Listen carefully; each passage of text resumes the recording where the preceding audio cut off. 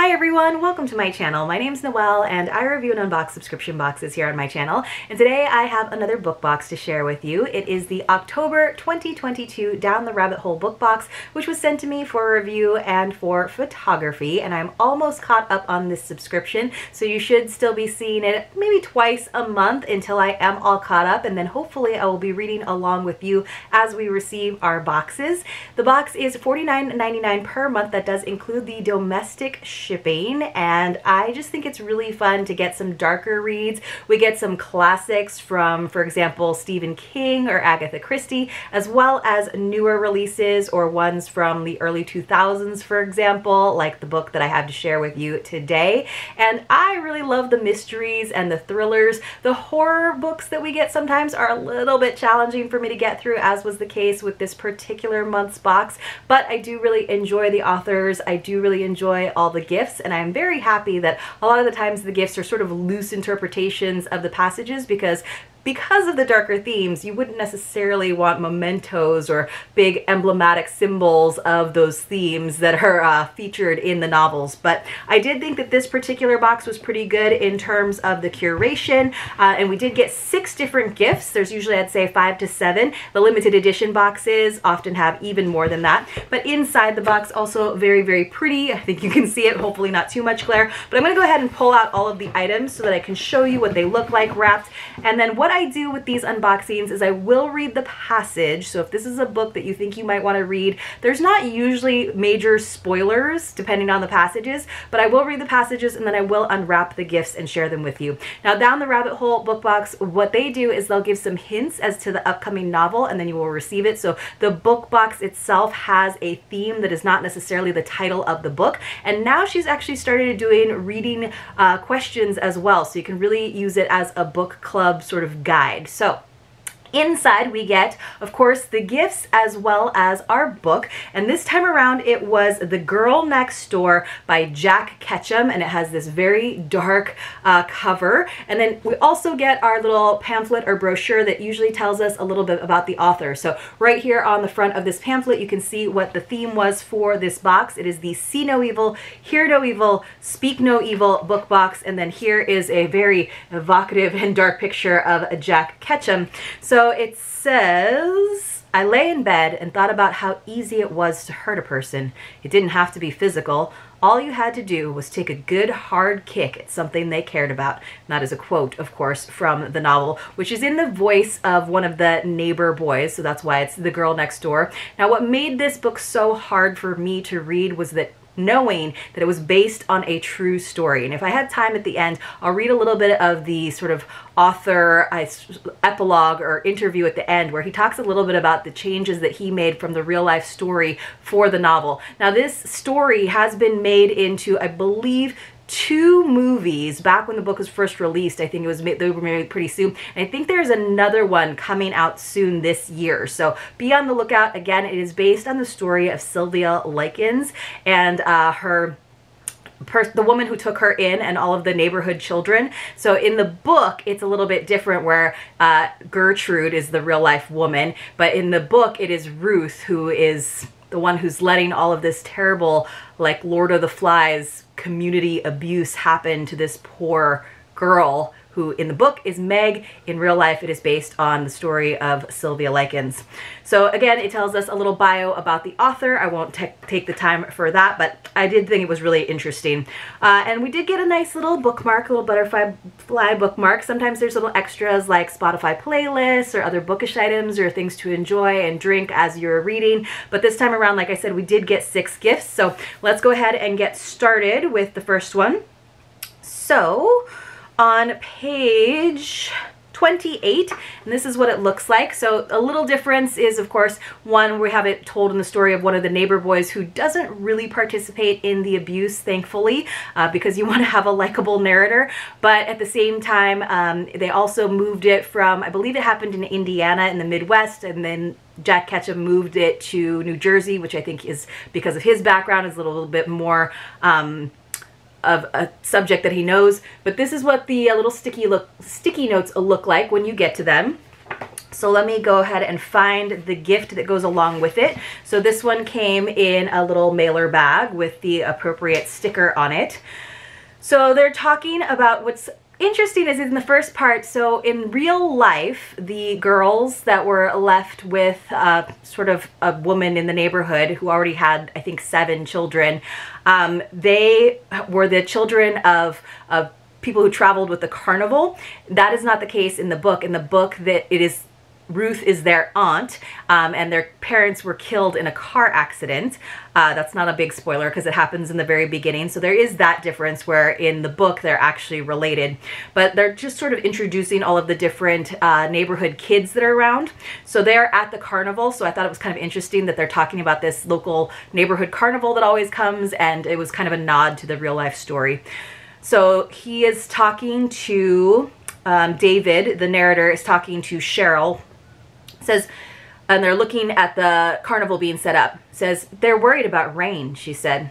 They're worried, said Cheryl. I'm worried. She sighed in exasperation. It was very exaggerated. I smiled. There was always something sweetly serious about Cheryl. You just knew her favorite book was Alice in Wonderland. The truth was, I liked her.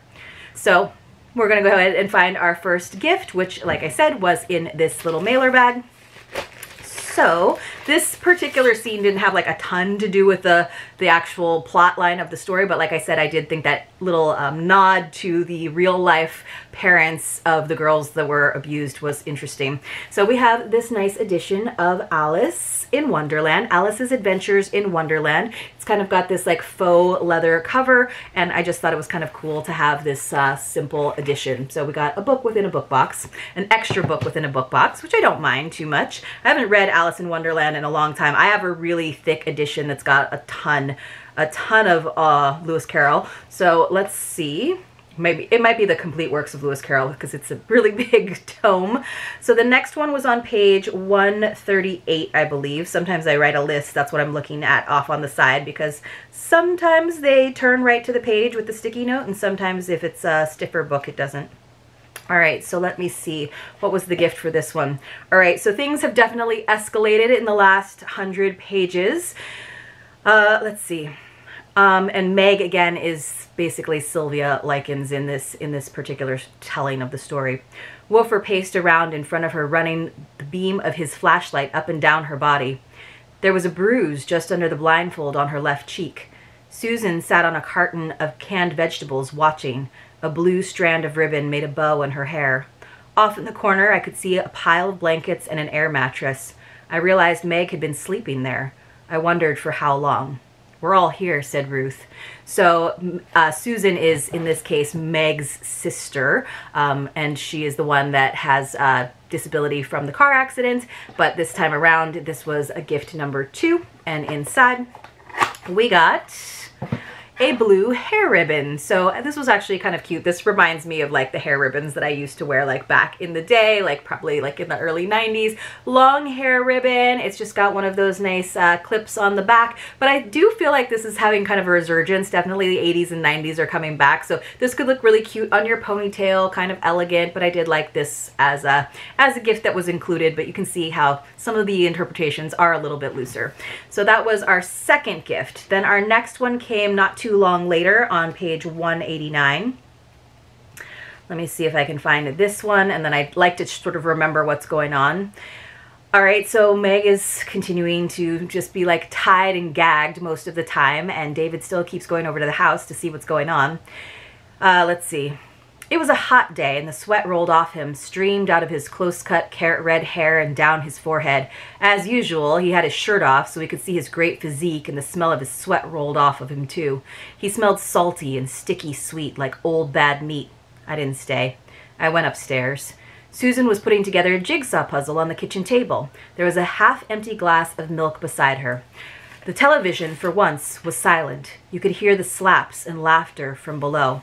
So they're basically just beating on Meg, and the mother doesn't seem to care.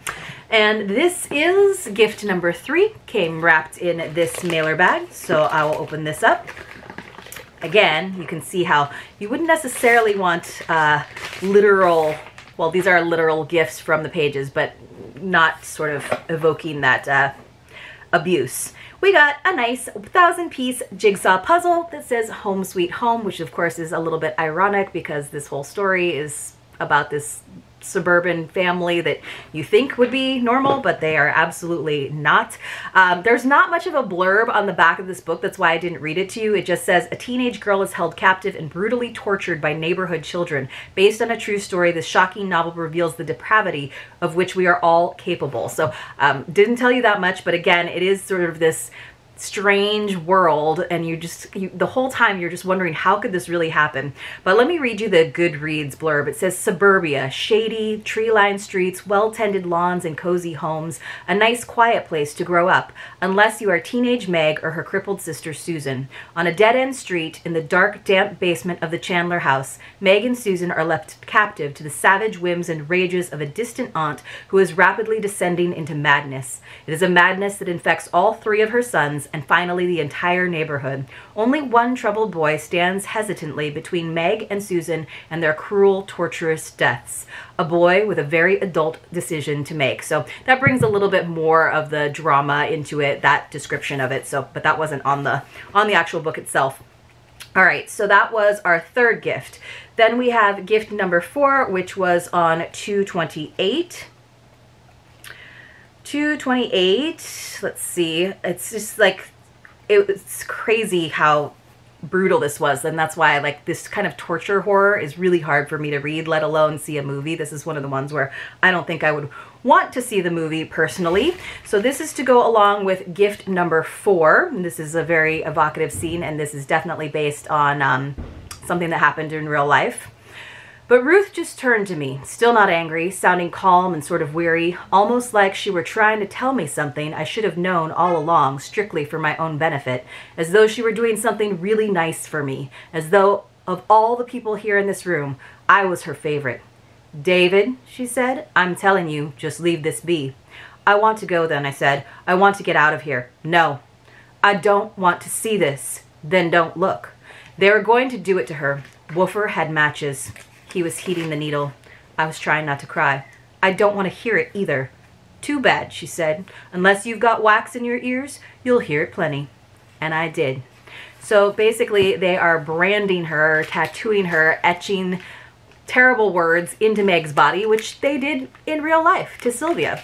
So inside we got some needles. We got a travel sewing kit, which is a good interpretation, definitely a useful thing to have. I like having travel sewing kits. I always wind up using the black and the white thread first though. So this was a good one, even though it is a very terrifying image. They heated up a needle and branded this girl and carved words into her. Terrible, terrible words, in fact. So that was gift number 4, I believe. And then we have gift number 5, which came on page 264. We're almost there. So on page 264, this is right towards the end where we are happy that someone got their comeuppance. So it says, that ring, I said. I pointed. The ring on her finger was Meg's. It belonged to Meg's mother. It should go to Susan now. Can I give it to her? Jennings, who's a police officer, gave me a pained look that said enough was enough and not to push it. But I didn't worry about that either. The ring belongs to Susan, I said. Jennings sighed. Is that true, boys? He asked. Things will go better from here on in if you don't lie. I guess, said Donnie. Willie looked at his brother and then says some profanity. So basically, Jennings lifted Ruth's hand and looked at the ring. Okay, he said. And then all at once his voice was gentle. You go give it to her. He worked it off her finger. Tell her not to lose it, he said. I will. And I went upstairs. So this is to give the ring to the younger sister who has survived. And Ruth has been wearing that ring. So this is gift number 5. So of course, inside we got a ring box. Now, one thing I will say about book subscriptions, whenever we get jewelry, because they're giving us so many gifts as well as the book, the jewelry is not very high quality. I kind of wish there was like a more elegant book box where maybe we only got 2 or 3 gifts and then the quality of the jewelry and the items was a little bit higher. Like I have started to learn to appreciate, especially with book boxes, more quality over quantity. I mean, I'm generally that way, but especially with book boxes. So it's in some plastic, so I'm going to pull this out. I don't know that this is the kind of ring that Meg's parents would have had. I don't think that they were particularly wealthy, and certainly I feel like Ruth would have sold a ring like this if she had it and had gotten it from Meg, but this is what it looks like. So we have all these little stones. It's kind of rounded, but it's really pretty. It's not a resizable ring though, as far as I can tell, so you would have to make sure that it fits your ring finger. And I think it was probably, this is probably like a size 7 or 8, so it's pretty big, but it actually looks like pretty good quality. So this was a nice surprise for a jewelry piece in a book subscription to me, and I like that it was gold, and this was a good item that was definitely very symbolic in the book, but didn't bother me because it was sort of a triumphant moment, even though it's a very sad moment as well. Then the last one was just on the last page, which actually they had put the sticky note at the end right before the author's note, and there were some excerpts, like there were some excerpts from more of Jack Ketchum's books. So I was a little confused because I was like, well, I have to read those sections, but then when I realized that they had nothing to do with The Girl Next Door, I was like, oh, it should have gone on page 273, was the actual last page of the book, which I don't necessarily need to read to you because I do want to, if I can, read a little paragraph to you from the author at the end about his writing of it instead. But what we got for gift number 6, and Down the Rabbit Hole Book Box does this sometimes, so we got a little envelope, and I was really happy that it wasn't just like a letter, for example, like the letter that Meg was forced to write. Instead, it is just a card telling us that the average cost of a Down the Rabbit Hole Book Box gift has been donated to the Sylvia's Child Advocacy Center. So again, the book is based on the story of Sylvia Likens and the horrible doings of Gertrude, I think you say it, Baniszewski, I'm not totally sure. But so it says, Sylvia's Child Advocacy Center's mission is to reduce trauma to a child victim of abuse by allowing them to tell their story in a safe, comfortable, and child-focused environment. This program will allow the child to work with a trained forensic interviewer who will ask age-appropriate and non-leading questions. A donation to Sylvia's CAC is an investment in a child in crisis. Your support means children today will have a safe, neutral, child-first facility that Sylvia Likens never had. This donation not only will support prevention, education, and awareness campaigns, but will also fund sustainable forensic interviews and investigations of informed abuse or neglect, as well as referrals to medical and mental health professionals and the relentless pursuit of stopping child abuse before it starts in Boone County. So love that give back element, because, you know, sometimes these stories of true crime or horror stories like this, when like they're not just fiction, they actually happen in real life, it can feel a little voyeuristic. So I really love that this book box decided to give back. So I am going to read just a little paragraph from the back from that author's note. So he talks about, so there's obviously child abuse, and what's really frustrating is that the neighbors that actually hear about it and the other neighborhood kids like don't report it. The Meg tries to report it at one point, but like it goes on deaf ears. So it says, abuse so extreme that writing it, I eventually made the decision to soften some of what happened and leave some out altogether. It's still pretty extreme. There wasn't any getting around that, not that I could see. The problem, in fact, was to keep it extreme without ripping off all those real-life kids who are abused every day in the process.